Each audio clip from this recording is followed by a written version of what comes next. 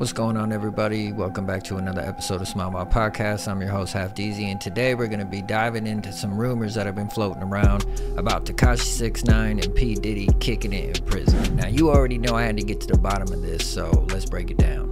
First off, no, Tekashi 6ix9ine and P. Diddy are not hanging out in prison. They're both located at the Metropolitan Detention Center. Tekashi's lawyer, Lazzaro, made it perfectly clear that Tekashi 6ix9ine is being held in solitary confinement. And in my opinion, that's not really any type of special treatment, at least not in my book.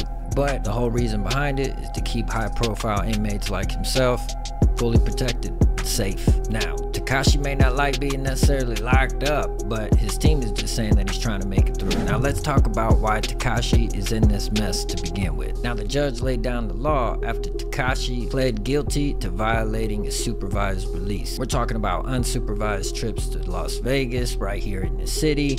We're talking about Florida, missing drug tests. To be honest, he's also been failing those drug tests with his probation officer. This dude is wilding out. I guess it's not no surprise, right? Now, for all of that, Tekashi only has to do 30 more days in jail, and then he's going to be released for home restriction. Can you believe that? Home restriction. Currently, right now, he's got 1 more month of home detention and 1 more month of loser detention.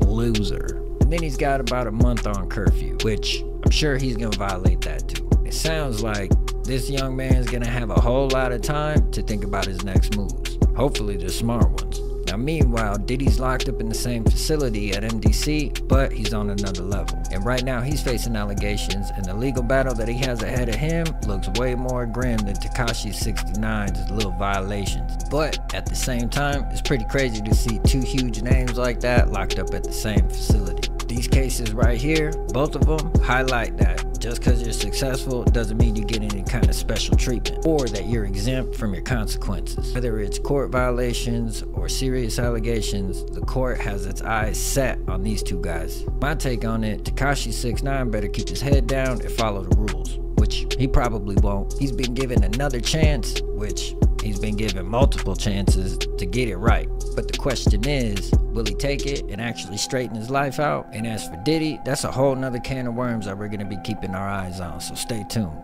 Now let me know in the comments, do you think that Tekashi is going to take this chance and actually make better for his life, or is he just going to spiral out of control again? And as for Diddy, how do you think that's all going to play out? Go on ahead and let me know with your comments down below. That's it for the episode today of Smile Mah Podcast. I'm Deezy. Thanks for tuning in. Make sure you like, share, subscribe, and hit that notification bell so you can be updated on all hip-hop and culture right here.